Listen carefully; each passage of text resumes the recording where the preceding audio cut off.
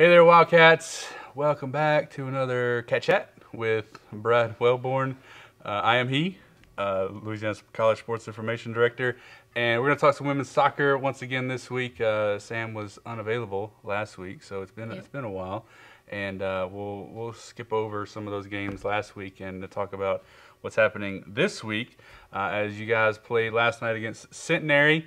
And okay, not the outcome we wanted, obviously, 3-2. But here's a way, and maybe you not have thought about this because, okay. So 2 things. I've done a lot of thinking so far. I know you have. 2 things.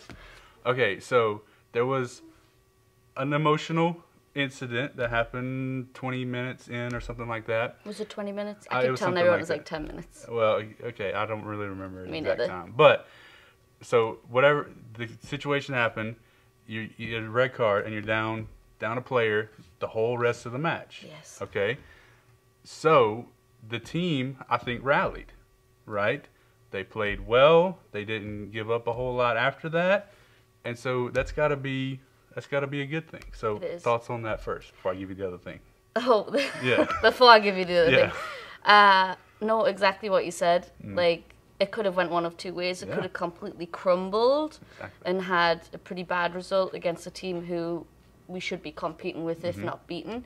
But no, they did the opposite. We've tried to, I know we're not talking about last week's games, but after last week's games that were a bit of a struggle, like the weekend in general, we decided to kind of focus in on the things we needed to do in order to win games. So set goals for each unit and then see if each game they were going to achieve those goals. So despite going down a man, each unit still had to, try and reach the goals that they set, and I do think they did a good job. I do think they did a good job. We, as a coach, always look back and I'm like, if only we didn't get a red card. Yeah. But based on who was on the field and who got in the game, they all made an impact, and I couldn't ask for anything more from them. Yeah. So number two thing from the game last night. 2 goals. Yes. Right? And it was Ashlyn who scored both of them. So that's got to be encouraging on its own. I mean, I told him that after the game. I said, if you take anything from this game, up until this point, we have struggled to score. Yes. Like, we scored 1 goal from a PK. Molly scored a goal against Belhaven. Good, bit of a fluke type thing. Yeah. But in terms of build-up play, like, those were goals. Yes.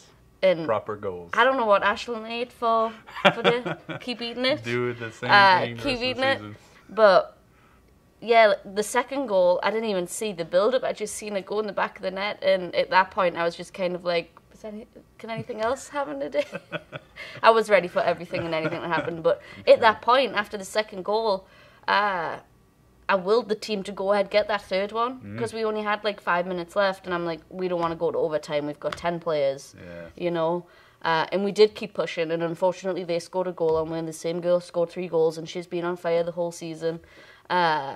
So, I mean, with like I said, with 10 players against a team with 11 and a dangerous forward, I think there's a lot of things we can take out of it heading into this week, which is a nice segue for your next part, Brad.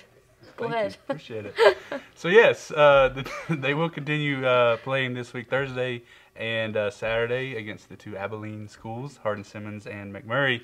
Now Hardin-Simmons is Hardin-Simmons. They are Hardin-Simmons, and which they're very good. That's what I mean by that. I don't know what they're ranked right now, but last time I checked, it was like up around 4th-ish in the nation. They're up there for sure.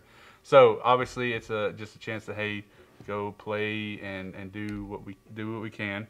But then McMurray, opportunity team we beat last year. Ashlyn's, I think, scored 2 goals in that game. Ashlyn likes this weekend. So Ashlyn likes this early October time. This definitely could be an opportunity there for, I just feel like the team may be playing with some sense of confidence after last night, and you just got to not get deflated on Thursday for the Saturday match. Exactly that. I think if it was my choice, I think I would have flipped the Hardin-Simmons and McMurray game so we could build off that. Right. But I do think, kind of like the Mary Horn-Baylor game we had last week, we got beat 4-0. And 2 of the goals could have been easily prevented, so it wasn't like a massive breakdown that we have no idea how it happened type thing. But like same with that game, that's a team that usually we sit back in the defensive half for the past 3 years and defend. Like Mary Horn Baylor had to work for their win. We even scored a goal which got pulled back because Molly took the free kick a tad bit early. But I'm hoping it's one of those games. Like, we're not looking to just sit back, defend. We're looking to protect the goal. Right. And then when we get what opportunity, get forward and attack. And we've got players now that can do that can come back on defense, then get in the attack. Yeah. And I think when you play a team that's nationally ranked, and you aren't nationally ranked, a lot of the time you're using it as a confidence builder. Like, you've got to look at the realistic side of things. What can we get out of that game that can propel us going into McMurray, which should be a competitive game. Exactly. I'm hoping. Yeah. So Thursday and Saturday. Thursday at 5 o'clock. Saturday a little bit earlier than normal because of the football game. It'll kick off at noon on Saturday. So if you're not able to make it out for whatever reason, which we obviously hope you can, the games will be streamed on our website, lcwildcats.net. You can go over to the side and it says live video, or just click on the schedule or social media. You can find it if you want to find it, for sure.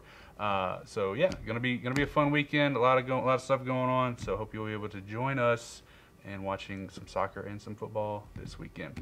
Sam, thanks for coming by. As always, a pleasure to talk to you. I'm Brad Wellmer for Cat Chat.